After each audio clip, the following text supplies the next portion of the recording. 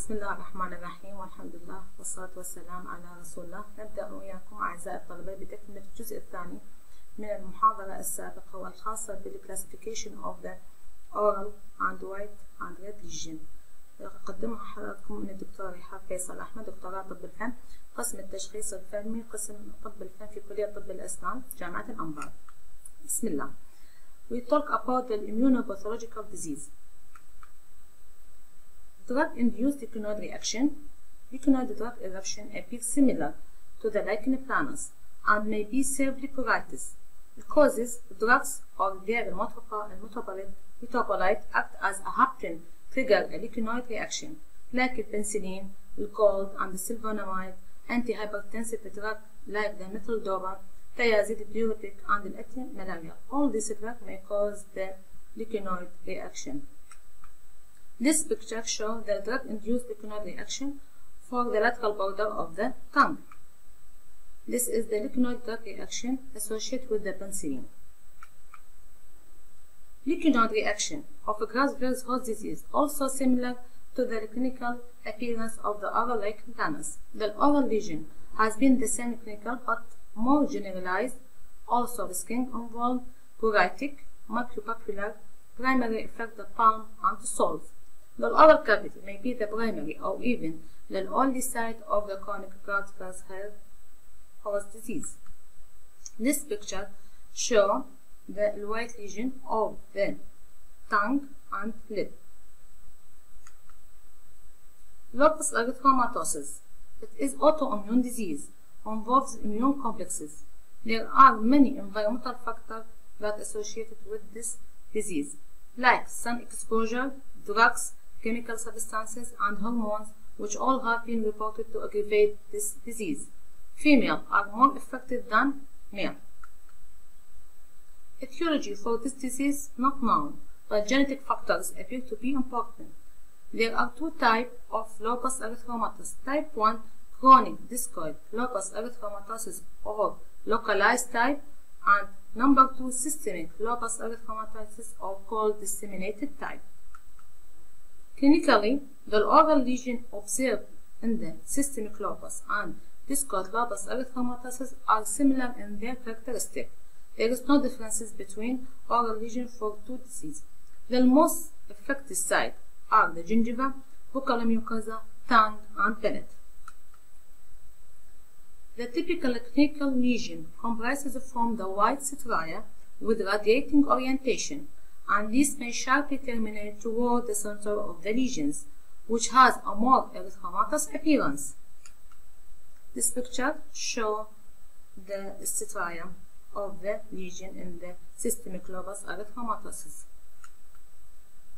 This two picture show the oral lesion of the discoid lupus erythematosus on the hard palate, and the left picture show the oral ulcer of the systemic lupus erythematosus also in the palate. Discoid lupus erythematosus is restricted to the skin and on the face. This lesion may form butterfly-like rash over the cheek and tongue known as a molar rash, which is the specific feature of the discoid lupus erythematosus, while the systemic lupus erythematosus is characterized by skin rash, macropapular rash, generalized lymphadenopathy. Kidney, liver, lung, and the nervous system are also frequently involved by this disease. The discoid lupus erythematosus show this picture the molar rash on the cheek of the patient. Systemic lupus erythematosus diagnosis with 4 or more of 11 criteria present at any time. These criteria include the molar rash, discoid lesion, photosensitivity, presence of the oral ulcers, non-erosive arthritis of the 2 joints or more, serositis, renal disorder, neurological disorder. This 4 pictures show the molar and the skin rash of this patient with the systemic lupus erythematosus. Another criteria for SLE is the hematological disorder, include the leukopenia, mean deficiency in the leukocyte, lymphopenia, deficiency in the lymphocyte, thrombocytopenia, and hemolytic anemia. Immunological disorder include the anti-DNA and anti-SM or antiphospholipid antibodies. Direct immune histochemistry is conducted to reveal the granular deposition of the immunoglobulin M, immunoglobulin G, and immunoglobulin A in addition to the C3 locus. Bond test is the anti-nRNA or called antinuclear ribonucleoprotein. Laboratory finding. We can see in the laboratory finding in patients with the systemic lupus that antinuclear antibodies are frequently found in patients with the SLE and can be used to indicate a systemic involvement, but a patient with another rheumatological disease like the Jorgensen syndrome and rheumatoid arthritis may be also positive. Number 2, moderate to high titer of the anti-DNA and anti-Smith antibody are almost pathognomic of the SLE. So the presence of the anti-DNA and anti-Smith antibody, it is the pathognomic for the SLE and differentiated from the other rheumatological disease.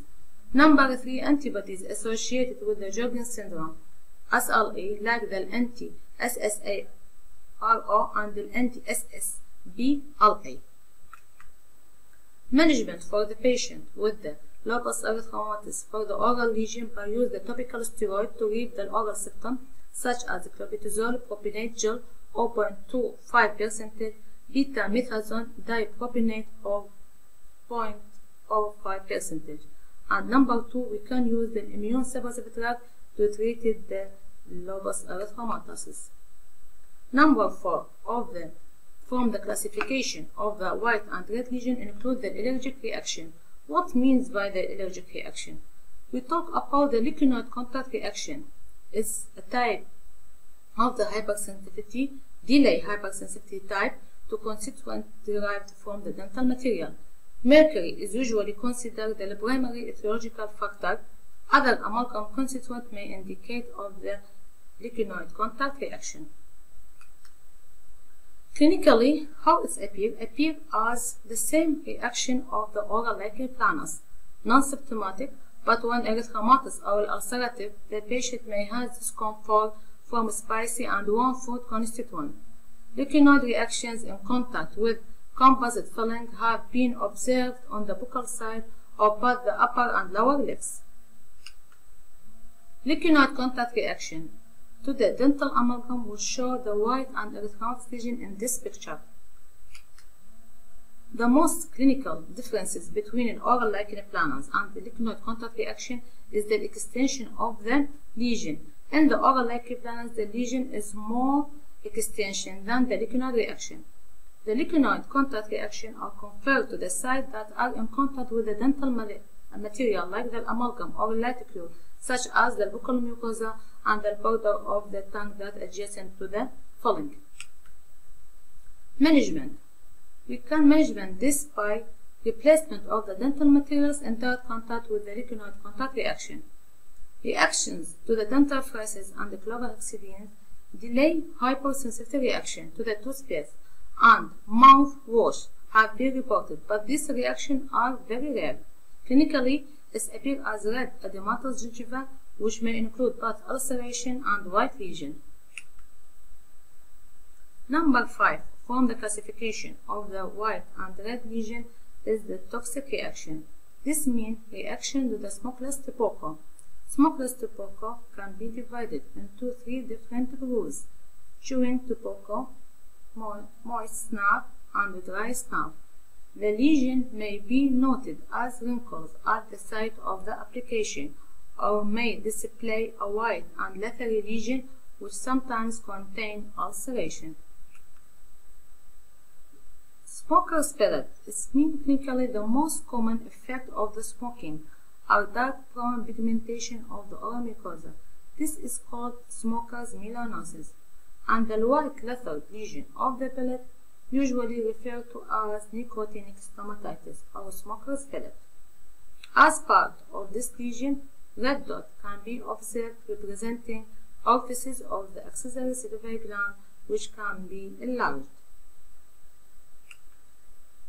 These 2 pictures show the smoker's palate and the melanosis. The picture on the right side, we can see the red dot of the orifice of the salivary gland on the plant, and the second picture shows the melanosis or pigmented melanosis due to the smoking effect. You can see on the lower gingiva. This picture also shows the office of the salivary gland that appears as a red dot on the palate. Reaction to the trauma. There are many types of reaction, like the mechanical. We can talk about the line alpha. What is meant by line alpha? This occurs due to chronic chewing or sucking of the cheek. Produce a thin band on the buccal mucosa bilaterally at the level of the occlusal plane. Or may be trauma due to toothbrushing. This leads to the ulceration on the gingiva. Also, it is a type of the mechanical trauma. Fractional hyperkeratosis. It appears as a white lesion without any red element and observed in area of the oral mucosa, subject to increase the fraction caused by the food intake. Most show in the edentulous alveolar ridge or any part of the oral mucosa exposed to the trauma. It is non-symptomatic for the patient. These two pictures show the fractional keratosis that result from the mastication force of the food. You can see the white color on the ridge of the mandible. Reactions to the trauma. These two pictures show the two types of the fractional keratosis. The right picture shows the fractional keratosis and the buccal mucosa in a paroxysm patient, while the second picture we can see the fractional keratosis biting or sucking trauma on the buccal mucosa of the cheek. Number 6. Reaction to the trauma. We take about the chemical. Chemical include the aspirin pen in the buccal mucosa sulcus adjacent to the painful tooth lead to the white sloping epithelium. Number 2. Uremic stomatitis, extensive pseudomembranous white lesion in patient with renal failure due to increased blood urea, nitrogen level above 50 mg per deciliter. Thermal, which is the three types of the chemical, smokers of the cigarettes and pipes. These two pictures show the sloughing of the oral mucosa due to the burning sensation of the aspirin. This picture shows the burning or the sloughing of the oral epithelium due to the use of the local anesthesia, spray local anesthesia that lead to the sloughing of the epithelium. So we can talk about the other red and white lesion and the finally classification of the oral white and red lesion. Benign migratory glossitis or geographic tongue. Lesion affected the dorsum and the margin of the tongue. The typical clinical presentation comprises a white, yellow, or gray, slightly elevated peripheral zone, reflecting atrophy of the filiform papillae. Non-symptomatic. Etiology, genetic factors. This picture shows the geographic tongue. There is no treatment for this patient, only reassurance for the patient, but topical anesthesia can be used if there is any symptom of burning in this tongue can be felt by the patient. Leukodema. The etiology unknown. Clinically is a white alteration of the oral mucosa. The condition is found bilaterally in the buccal mucosa and sometimes at the borders of the tongue. Diagnosis. We can do genetic stretching, result in a temporary disappearance of the white color. By this way, can differentiate it from the other keratosis like leukoplakia. So, when there is two similar lesions like leukoplakia and leukodema, can be differentiated by gentle stretching. This picture shows the leukodema. We can do gentle stretching for the cheek. We can see the disappear of the white color. After remove the stretching, the color is retained to the white color. White spongy nevus. Autosomal dominant disorder. Clinically, it is a white lesion with an elevated and irregular surface. The most affected sites are the buccal mucosa, but the lesion may also be in other areas of the oral cavity covered by keratinized epithelium. Management, no treatment, only reassurance for the patient. This picture shows the white spongy nevus. Also, its white color present on the buccal mucosa, diffuse on the all buccal mucosa. Hairy tongue. The etiology of the hairy tongue is unknown in most cases. Clinically, it is characterized by an impaired desquamative of the filiform papillae. So, hairy-like clinical appearance. For this appearance, we can call the hairy tongue. The elongated papillae length may be exceeded of 3 mm or may be little from the 3 mm. The lesion is commonly found in the posterior 1/3 of the tongue, but may involve the entire dorsum of the tongue. Hairy tongue colors from white to black depending on food constituent and the composition of the oral microflora. There are many predisposing factors related to this disorder. Number 1, neglect oral hygiene. When the patient is neglect the oral cavity may lead to the hairy tongue. A shift in the microflora due to broad spectrum of the antibiotic taken by the patient, this leads to the shift in the microflora. Antibiotic and immune suppressive drug also lead to the hairy tongue. Number 4, oral candidiasis. Number 5, excessive alcohol consumption. Number 6, therapeutic radiation.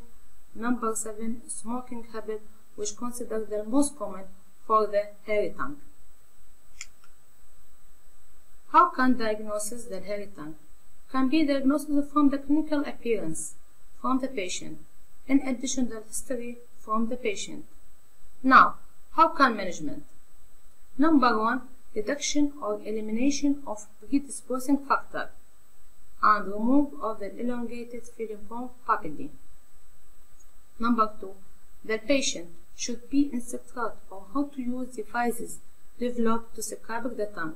The scrubbing to the tongue can be done by the tongue brush use and instruct the patient to use this tongue brush for remove of the elongated papillae in addition to the mouthwash to obtain normal oral cavity with any 8% of the hairy tongue.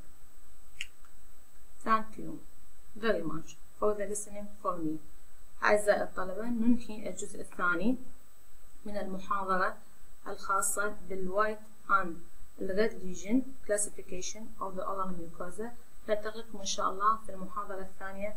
دمتم في أمان الله وشكرا لحسن الاستماع، والسلام عليكم ورحمة الله وبركاته.